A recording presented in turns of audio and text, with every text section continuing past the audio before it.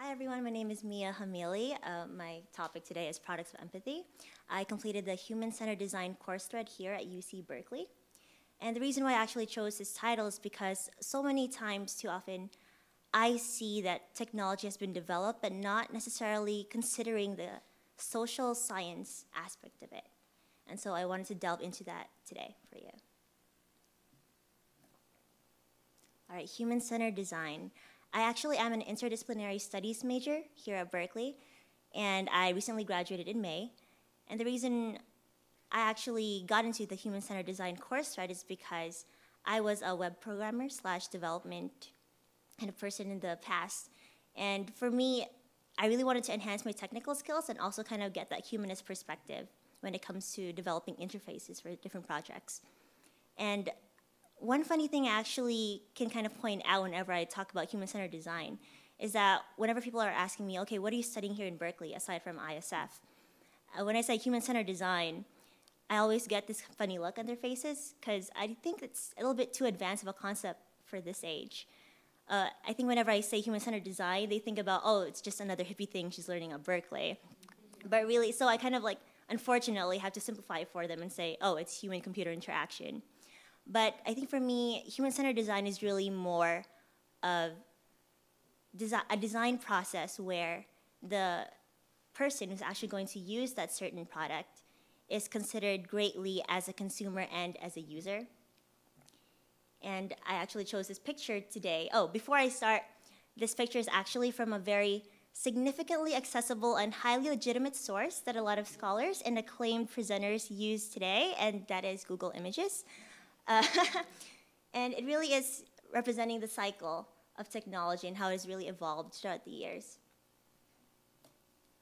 The 3 courses I took during this course thread is Introduction to Cognitive Science, or also known as Cognitive Science C1 or Education C1, taught by Jennifer Huden. Next course I took was Introduction to Technology, Society, and Culture, taught by Professor Gary Wren.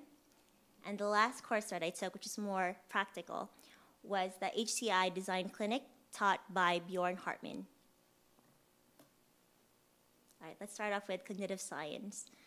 So I actually got into this course wanting to learn more about psychology and its intersection with computer science, artificial intelligence, linguistics.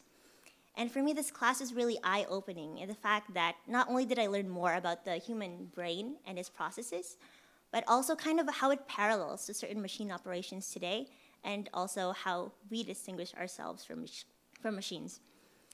Right here, I actually have the human brain and the Turing machine. The Turing machine, for those who don't know, is actually a machine invented by Alan Turing around the 1960s, and it was kind of like the first computer that was invented.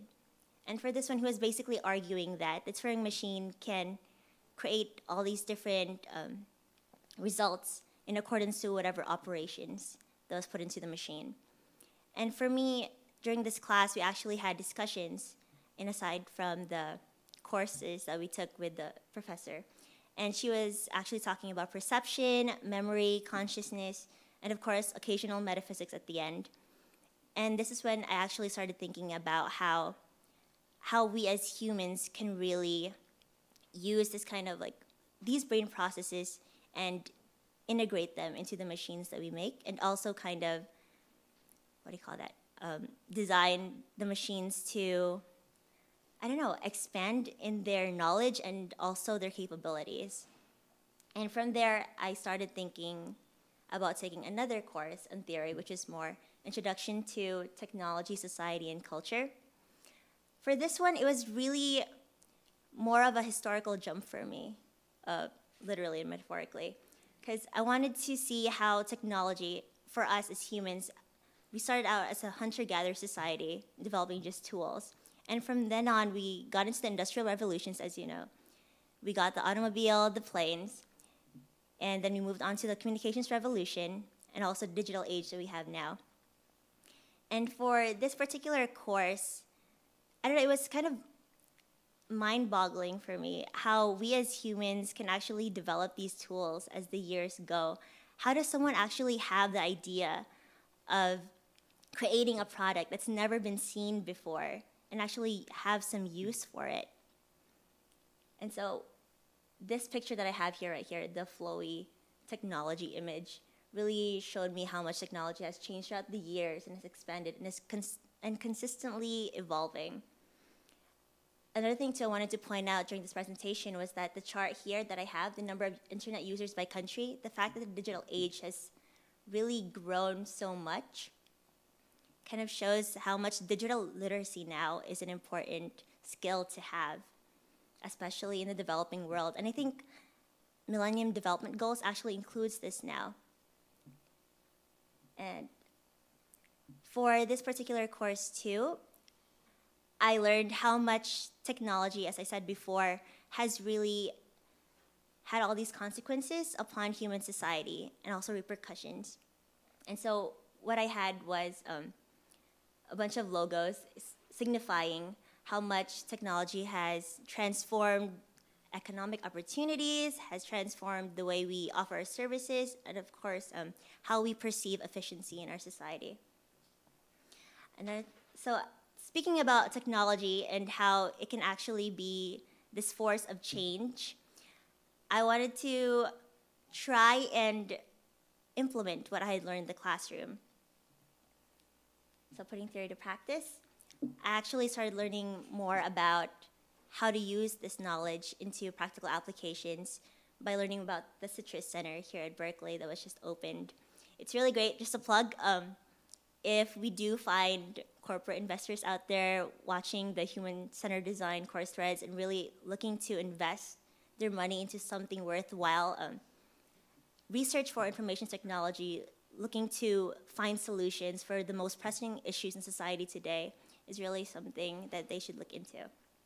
And so from Citrus, I got to know a component of it called the Berkeley Institute of Design, which is a research group right now on user interface design at Berkeley. And that's what I really liked about this particular group was that, just like me, it kind of wanted to combine multiple disciplines that range from art, computer science, mechanical engineering, and maybe even some social science in there too. And here at the picture, on the upper right, we can see that there are Indian students using cell phones, and as much as we would like to believe, they are not texting each other about how they have this mutual feeling that Dobby should not have died in the Harry Potter movie, but rather it is actually a display of one of the projects that the Bid Lab is actually working on right now. The project that I actually got to have the opportunity to learn more about was called Millie, and that was through the guidance of Professor John Canny, a current professor right now in the Department of Computer Science. And Professor Canny really invited me to kind of like sit in and learn more about how they developed this mobile application for the developing world, where a lot of children, they started off in India, wanted to learn the English language more efficiently and really in a space where it was more interesting for them to learn from. And MILI, it stands for Mobile and Immersive Learning for Literacy in Emerging Economies. And there we actually kind of created this Guitar Hero game that taught these kids how to speak English well. When I got into the project, it was really more towards not even just the developing world alone, but also the people here in the United States who are also struggling with their English skills. And so right then on, we talked about how we could use this service for immigrants right now who are still learning English as a second language. All right, so what do you call it? The Millie project was not enough for me. I really wanted to get into it and maybe even create my own mobile application and wanted to learn more about that. And so I signed up for Hartman's Computer Science 298 class, which is on Human-Computer Interaction Design Clinic, and specifically on user interface prototyping. And so prototyping really is just kind of creating the first few stages of your product and really designing so that you can create it like an actual, I guess, product from it. Sorry. It was more on low fidelity. What it basically means is that you had to create your product on paper, or maybe even make it on a PowerPoint presentation or video.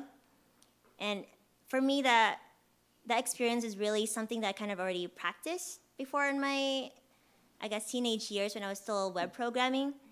But I think taking this class really empowered me in a sense to know how to make more professional mobile applications.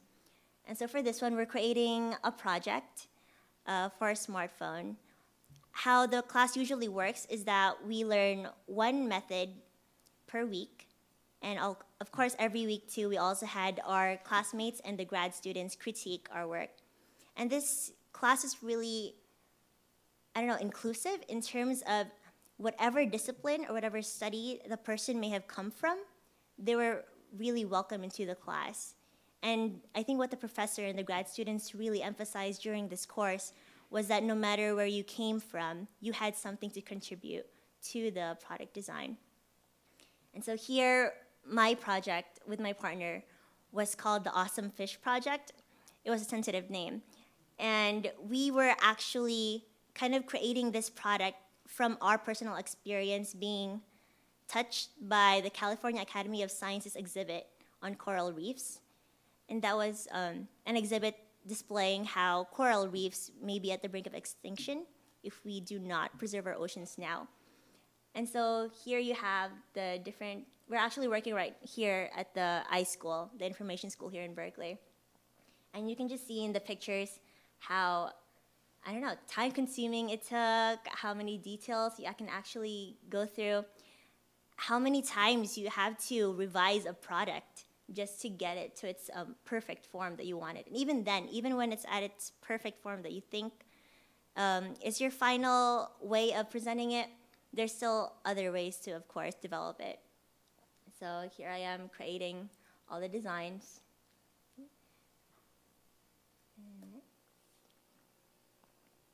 Okay, so the lessons learned I got from this course, right, was first one is your personal experiences matter. And this isn't just for really in terms of like putting your personal experiences onto the product. It's really just more as builders of tomorrow's technologies, we have to consider people's stories. We have to consider the human perspective when we're developing something. Of course, to not only just to like think of the person as someone who's gonna buy our product and to make profit from them, but really just more to see that that person can actually assign value to this particular thing. And you have to know how far that thing can go and how much more you can actually make it go in the right direction. Second lesson learned is that it is never too late to start over and make something better. So as I've exemplified before with my previous slide, actually had the Awesome Fish project kind of go through several stages of kind of iteration and also kind of development.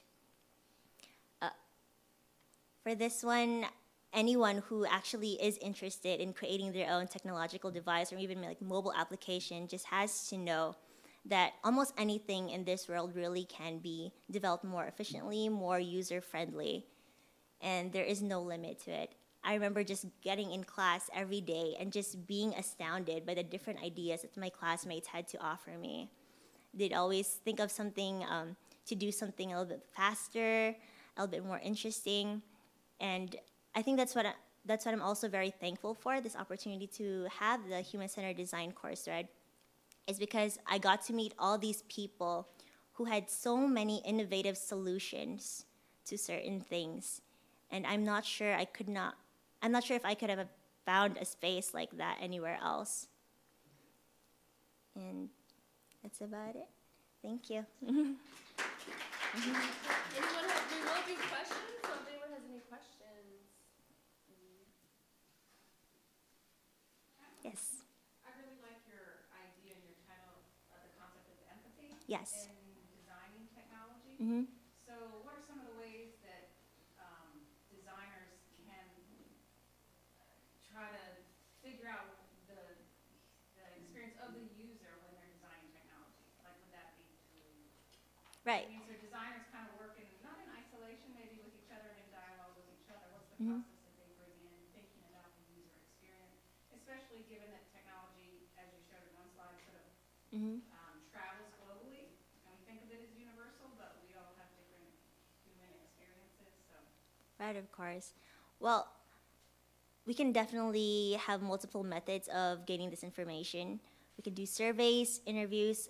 I think really even just like sitting in a classroom or in an environment where you know that particular technology is going to be used is helpful. Just really seeing how the user interacts with it, and of course, considering what the user could be trying to identify, whatever they're familiar with when they're using your technology is certainly beneficial.